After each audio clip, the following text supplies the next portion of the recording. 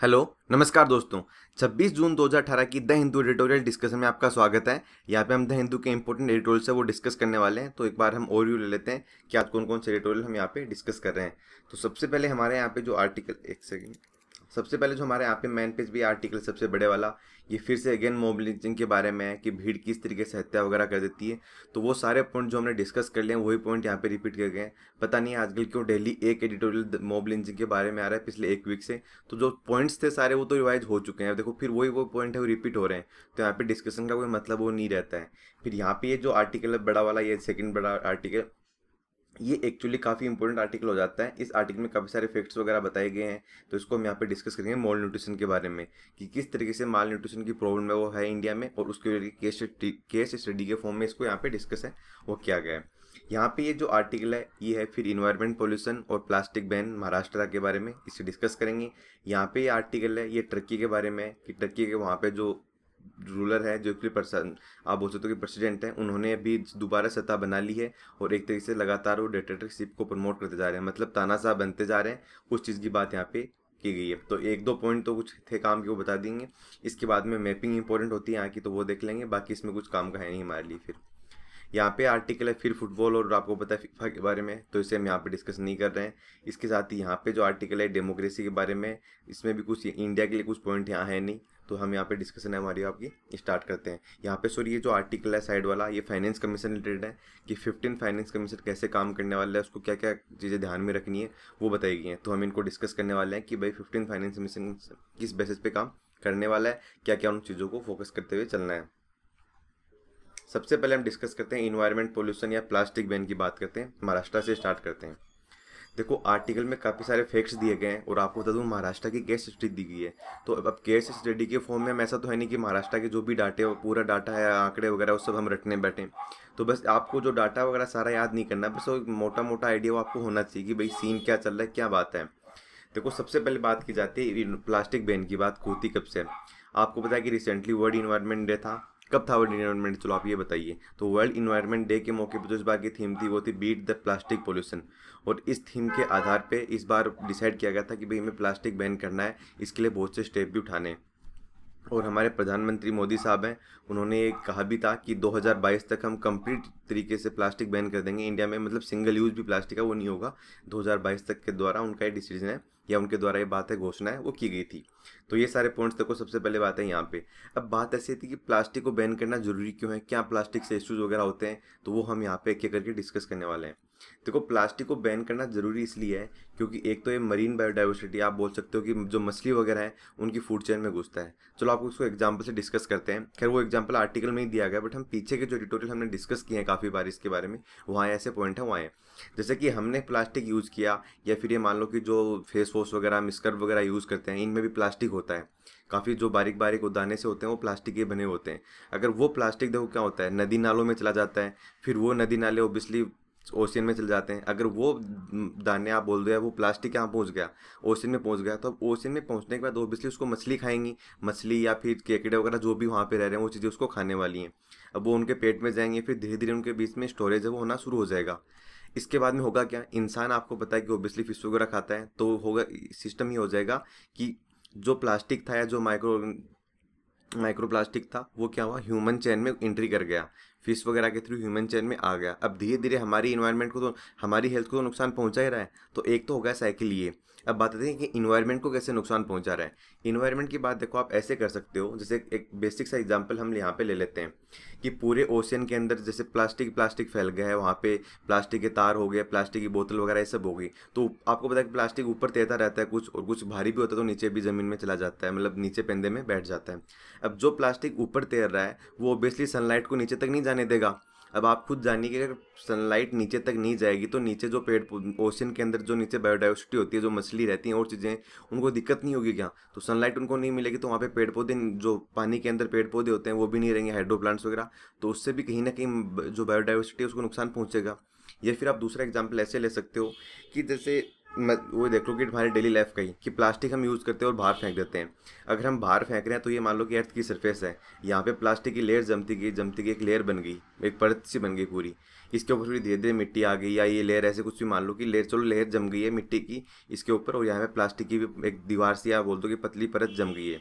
अब भी देखो बारिश हो रही है, अगर ये मान लो इस वाले एरिया में, तो बारिश होगी तो आपको पता है कि ये पानी ज़मीन में तो जा नहीं पाएगा क्योंकि प्लास्टिक है, तो ओबियसली पानी प्लास्टिक के ऊपर ही तैरता रहेगा, ऊपर ही रहेगा, तो इधर उधर बह के दूसरी साइड में जरूर चला जाएगा। तो इस वाले एरिया में क्या होगा, ये जो ग्राउंड वाटर रिचार्ज नहीं हो पाएगा बारिश के टाइम पे।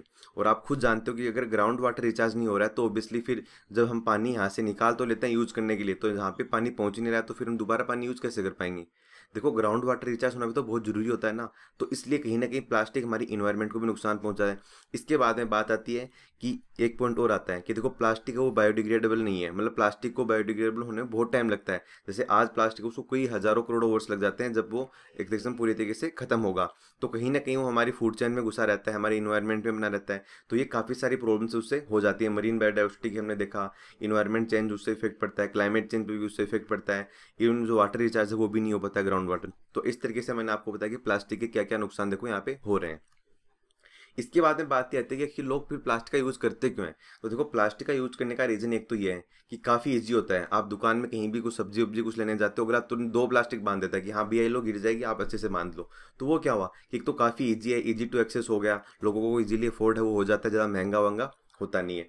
इसके बाद में बात ये आती है कि इन्वायरमेंट में काफ़ी लंबे टाइम तक ये रह जाता है। अब देखो लोगों को इजीली अगर ये चीज़ मिल रही है और लोगों के पास कोई अल्टरनेटिव नहीं है तो लोग करेंगे क्या। अगर लोगों के पास कोई अल्टरनेटिव हो तो लोग इसको यूज कर सकते हैं, लोग इसको बैन बंद कर सकते हैं। बट अभी क्या है कि काफ़ी सस्ता हो गया है, तो गवर्नमेंट को कुछ ना कुछ एक अल्टरनेटिव लेके आना होगा कि भैया प्लास्टिक बैग की जगह पे इस चीज़ को यूज़ कीजिए, तब आपको फ़ायदा भी होगा और जो इन्वायरमेंट है उसको भी नुकसान नहीं होने वाला है। तो गवर्नमेंट क्या करेगी, अल्टरनेटिव पे फोकस नहीं करनी है, गवर्नमेंट को अल्टरनेटिव पे फोकस करना चाहिए, या फिर जो बहुत अच्छी क्वालिटी का प्लास्टिक होता है उसको यूज़ करना चाहिए जो कि बायोडिग्रेडेबल होता है और उसको रिसाइकिल किया जा सकता है। अभी हमारे देश में जितना प्लास्टिक पर डे प्रोड्यूस होता है उसका लगभग 9% जो प्लास्टिक है उसको तो रिसाइकिल किया जाता है। बाकी आप ये देख सकते हो कि 91% जो प्लास्टिक है वो हमारे डेली अर्थ मतलब इन्वायरमेंट में बढ़ता ही जाता है। तो ये कहीं ना कहीं आप देख सकते हो कि काफ़ी बड़ी मात्रा में प्रॉब्लम को क्रिएट करने वाला है। इसके बाद में बात ये की जाती है कि महाराष्ट्र ने भी प्लास्टिक बैन किया है, उसके लिए उन्होंने ऑलरेडी पहले 3 महीने का नोटिस भी दिया था कंपनीज वगैरह को कि भाई आप अपना अल्टरनेटिव अगर आप दूसरे ऑप्शंस की तरफ जाइए, आप 3 महीने बाद यहाँ पे कंप्लीट प्लास्टिक है वो बैन होने वाला है। इसके बाद में देखो जो और इंपॉर्टेंट पॉइंट यहाँ पे आर्टिकल में बताया गया है वो आती है बात सॉल्यूशन की कि आखिर हम सॉल्यूशन क्या कर सकते हैं, क्या क्या स्टेप गवर्नमेंट को उठाने चाहिए और क्या। तो सबसे पहली बात तो देखो यही है कि एक अल्टरनेटिव हमारे पास होना चाहिए, मतलब एक हो हम कि प्लास्टिक को हम कहीं रिसाइकिल, प्लास्टिक को हम बदल सकें। बदलने का मतलब ये है कि प्लास्टिक को हम यूज़ ना करें, इसकी जगह हम और चीज़ों को यूज़ करें, जैसे कि कागज़ का बैग हो गया, पेपर बैग हो गया, या फिर कोई और जो कपड़े का बैग हो गया, उन चीज़ों को हम यूज़ करें। बट आपको पता है कि पेपर बैग वगैरह वो महंगे आते हैं, तो इसलिए लोग उनको इजीली अफोर्ड वो नहीं कर पाते। तो गवर्नमेंट को क्या करना चाहिए, उनको एक्चुअली सस्ता करना चाहिए और प्लास्टिक वगैरह के ऊपर थोड़ा टैक्स वैक्स बढ़ा के या इनको थोड़ा कॉस्टली कर देना चाहिए, ताकि धीरे धीरे लोग क्या करेंगे, अपने आप प्लास्टिक का यूज वो छोड़ेंगे। इसके साथ ही सबसे अहम बात क्या होती है, अवेयरनेस। जिस तरीके से गवर्नमेंट ने स्वच्छ भारत अभियान में लोगों को अवेयर करने के लिए स्टेप उठाए थे, वही कॉन्सेप्ट गवर्नमेंट को यहाँ यूज करना चाहिए। जब तक गवर्नमेंट लोगों को अवेयर नहीं करेंगे, लोग अवेयर नहीं होंगे, तब तक उन्हें पता ही नहीं रहेगा कि यार हमें प्लास्टिक यूज क्यों नहीं करना है। जब उन्हें ये चीज़ समझ में आ जाएगी कि भाई हम प्लास्टिक यूज कर रहे हैं तो उससे हमारी हेल्थ को नुकसान हो रहा है और हमारे इन्वायरमेंट को नुकसान हो रहा है, तो इससे अच्छा है कि हम इसको यूज ना करें। तो अवेयरनेस एक काफ़ी बड़ा इंपॉर्टेंट काम यहाँ पे हो जाता है। इसके साथ ही एक सॉल्यूशन ये भी दिया गया था मतलब राइटर के द्वारा कि जो कंपनी प्लास्टिक प्रोड्यूस कर रही है, जैसे मान लो कि हम लेज लेके आए मार्केट से, तो ये जिम्मेदारी लेज की होगी कि भाई वो उस प्लास्टिक को डिकम्पोज करे, मतलब उस प्लास्टिक को वो ठिकाने लगे। अब इसके लिए वो कुछ भी कर सकते हैं, इसके लिए या तो वो ऑप्शन होता है कि इंसेंटिव वगैरह देने का मेथड ले ले, या फिर ये कर ले कि जैसे कि आपने 10 रुपये की चिप्स खरीदी तो आपको बोल दे कि अगर आप प्लास्टिक का बैग ही वापस दोगे तो आपको 1 रुपये मतलब छूट मिलेगी, 2 रुपये, ऐसी तरीके से कुछ ना कुछ उन्होंने इंसेंटिव वगैरह स्टार्ट करने चाहिए ताकि लोग इस दिशा में कदम उठाएं। या फिर गवर्नमेंट को कनाडा की तरह एक मॉडल अपनाना चाहिए। कनाडा में एक ये मॉडल है जो कि हमने लास्ट आर्टिकल में डिस्कस भी किया था लास्ट टाइम, कि जो भी लोग वहाँ पे प्लास्टिक को इकट्ठा करके जो सेंटर होते हैं वहाँ पे प्लास्टिक डिपॉजिट सेंटर वहाँ पे जमा करवाते हैं, तो या तो उनको हेल्थ कवरेज दिया जाता है या फिर उनको कुछ पैसे वगैरह दिए जाते हैं कि भाई आपने इन्वायरमेंट के लिए अच्छा काम किया है। तो इसी प्रकार गवर्नमेंट को भी इंडिया में कुछ ना कुछ इस तरीके के स्टेप उठाने चाहिए। पेपर बैग को है वो प्रमोट करना चाहिए, इंसेंटिव वगैरह होना चाहिए। अब देखो अगर पेपर बैग इंडस्ट्री आगे बढ़ेगी ना तो इससे का बेनिफिट ये होगा कि लोगों को रोजगार बहुत मिलेगा, क्योंकि प्लास्टिक जो बैग वगैरह बनते हैं ना ये सारे बनते हैं मशीन से, तो इसमें क्या होता है कि ह्यूमन लेबर की जरूरत नहीं होती है, तो कहीं ना कहीं इससे एक तो आप बोल सकते हो कि एम्प्लॉयमेंट को भी नुकसान होता है। तो बेटर ये है कि गवर्नमेंट को पेपर बैग की तरफ फोकस करना चाहिए, कपड़े के बैग की तरफ, तो वहाँ से जॉब भी क्रिएट होंगी और उनको सस्ता करना चाहिए, मतलब प्लास्टिक बैग वगैरह इनको महंगा कर देना चाहिए और ये जो आप पेपर बैग हो गया या फिर कपड़े के बैग हो गए इनको सस्ता करना चाहिए। इसके साथ अहम बात जैसा मैंने बताया कि एक अल्टरनेटिव गवर्नमेंट को तैयार रखना चाहिए ताकि लोग इजीली मूव कर सकें। जब तक लोगों के पास अल्टरनेटिव नहीं होगा तब तक लोग जानबूझ के यूज करेंगे, क्योंकि उनके पास कोई ऑप्शन ही नहीं है। देखो जब तक हमारे पास कोई किसी काम को करने का ऑप्शन नहीं होता है तो जो तरीका चाहे सही हो या गलत हो हम उसको करने की कोशिश करते हैं। तो वही बात यहाँ पे राइटर कह रहे हैं कि गवर्नमेंट को एक अल्टरनेटिव तैयार यहाँ पे कर लेना चाहिए। अब चलते हैं अगले आर्टिकल की तरफ। अगला जो आर्टिकल है वो है मॉल न्यूट्रिशन से बारे में। इसके बारे में भी काफ़ी सारे आर्टिकल ऑलरेडी आ चुके हैं, बट फिर इसमें एक दो नए पॉइंट है वो हम देख लेते हैं। तो देखो जो माल न्यूट्रिशन या कुपोषण की प्रॉब्लम है वो इंडिया में लगातार बढ़ती जा रही है, और बात ऐसी है अकेले इंडिया में नहीं है, ऑल वर्ल्ड में ये समस्या गंभीर होती जा रही है। तो ये तो आ गया पहला फैक्ट।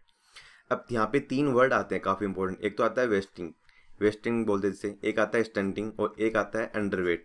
अंडरवेट का मतलब तो क्या हुआ कि जितनी हाइट है उसके अकॉर्डिंग उसका वेट नहीं है, सीधी सी बात होगी ये तो कि अंडरवेट। स्टंटिंग का मतलब ये हो गया जितनी आपकी एज है उसके अकॉर्डिंग आपकी हाइट है वो नहीं है। और वेस्टिंग का मतलब यहाँ पे ये हो गया कि भाई जितना आपका वेट है, जितनी आपकी एज है उसके अकॉर्डिंग आपका वेट है वो नहीं है। तो ये तीन चीज़ें आपको ध्यान रखनी है, तीनों के बीच में डिफरेंस क्या है वो मैंने आपको यहाँ पे बता दिया है।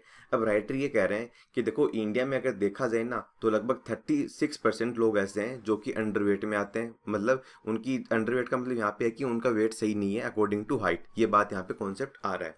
ये डाटा मेरा नहीं है, ये एक्चुअली बताया गया है national family and health survey के द्वारा, ये डाटा सामने लाया गया है।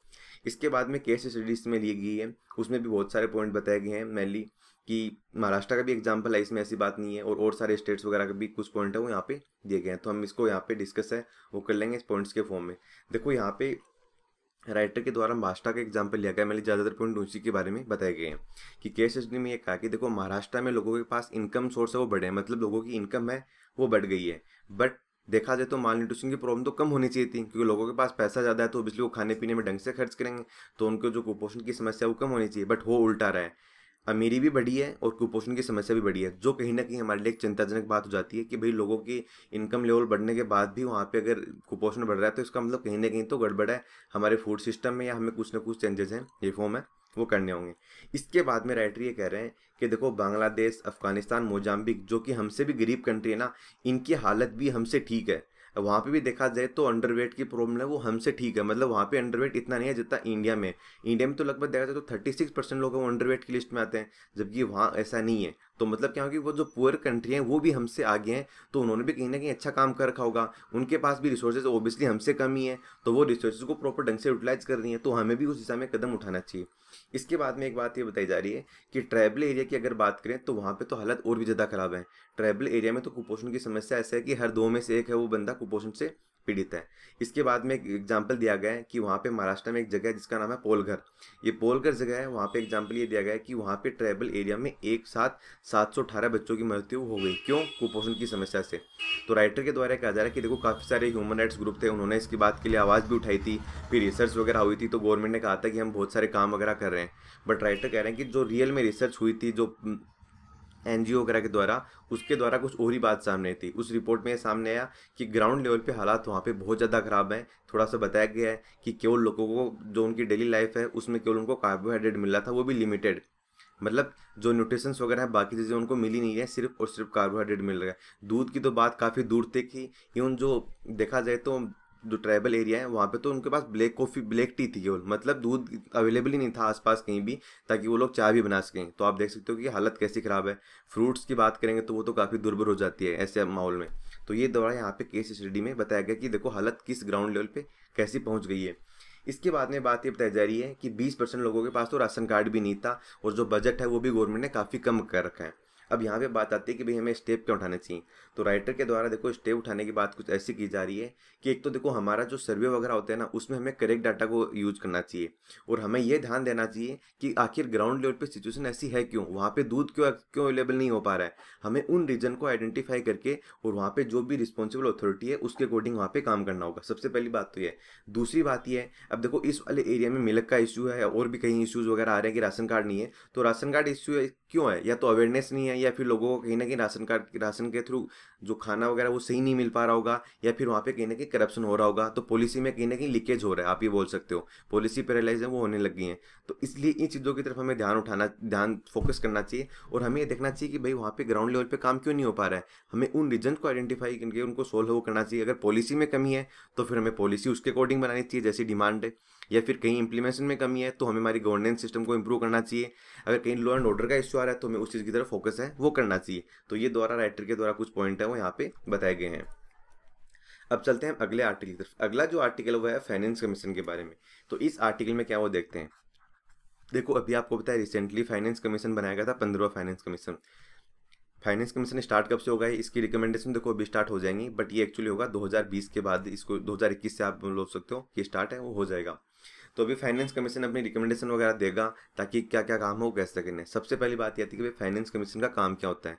तो देखो फाइनेंस कमीशन का काम ये होता है कि जो पैसा होता है ना सेंट्रल गवर्नमेंट के पास, उस पैसे को, जो टैक्स वगैरह का सारा पैसा है, उसको स्टेट के बीच में कैसे डिवाइड करना है, और फिर आपस में स्टेटों में भी कैसे डिवाइड करना है। जैसे एक तो ये कि भाई सेंट्रल गवर्नमेंट के पास 100 रुपये हैं, अब स्टेट को पैसे देने हैं, स्टेट को कुछ पैसे देगी सेंट्रल गवर्नमेंट, इससे मान लो कि 40 रुपये स्टेट को देने वाले हैं। अब आपको पता है कि हमारे देश में 29 तो स्टेट हो गए। अब वो 40 रुपये भी 29 स्टेट में कैसे बटेंगे, ये सारा डिवाइडेशन का काम किया जाता है फाइनेंस कमीशन के द्वारा। ये केवल रिकमेंडेशन देते हैं, बाध्य नहीं होती है, बैंडिंग वगैरह कोई सीन नहीं है, बट इनके द्वारा रिकमेंडेशन है वो दी जाती है। अब देखो थोड़ा हम देखते हैं। मतलब ये हुआ कि फाइनेंस कमीशन है वो एक्चुअली वर्टिकल और हॉरिजेंटल डिस्ट्रीब्यूशन है वो करता है स्टेट और सेंटर के बीच में। वर्टिकल तो कौन सा हो गया कि सेंटर के पास कितना रहेगा, स्टेट के पास कितना रहेगा, ये तो हो गया वर्टिकल डिस्ट्रीब्यूशन। जैसे कि एग्जांपल बताऊं कि अभी ये प्रावधान है 14 फाइनेंस कमीशन का कि 42% पैसा है वो स्टेट के पास जाएगा और बाकी बचा हुआ पैसा है वो सेंट्रल गवर्नमेंट के पास रहेगा। तो वही बात यहाँ पे, ये तो हो गया वर्टिकल डिस्ट्रीब्यूशन। अब जो 42% पैसा स्टेट के पास जाएगा ना, तो उसमें भी होगा कि भाई यूपी के पास कितना जाएगा, राजस्थान के पास कितना जाएगा, हरियाणा के पास कितना जाएगा, पंजाब के पास कितना जाएगा, तमिलनाडु के पास कितना जाएगा, जम्मू एंड कश्मीर के पास कितना जाएगा। मतलब इसमें हॉरिजेंटल डिस्ट्रीब्यूशन है, ये दोनों डिस्ट्रीब्यूशन इसके द्वारा किए दे जाते हैं। तो राइटर ये कह रहे हैं कि देखो सभी स्टेट हैं, सबकी डिमांड अलग अलग है, और हमें कुछ स्टेट की तरफ स्पेशल फोकस करना ही होगा। जैसा कि आप जानते हो कि 14 फाइनेंस कमीशन में स्पेशल कैटेगरी स्टेटस, जो स्टेटस दिया जाता था स्टेट को, वो हटा दिया गया था। क्यों? क्योंकि 14 फाइनेंस कमीशन में यह प्रावधान कर दिया गया था कि देखो पहले ये था 13 तक कि भाई जो 32% पैसा है वो जाएगा स्टेट के पास और बाकी पैसा रहेगा सेंट्रल गवर्नमेंट के पास।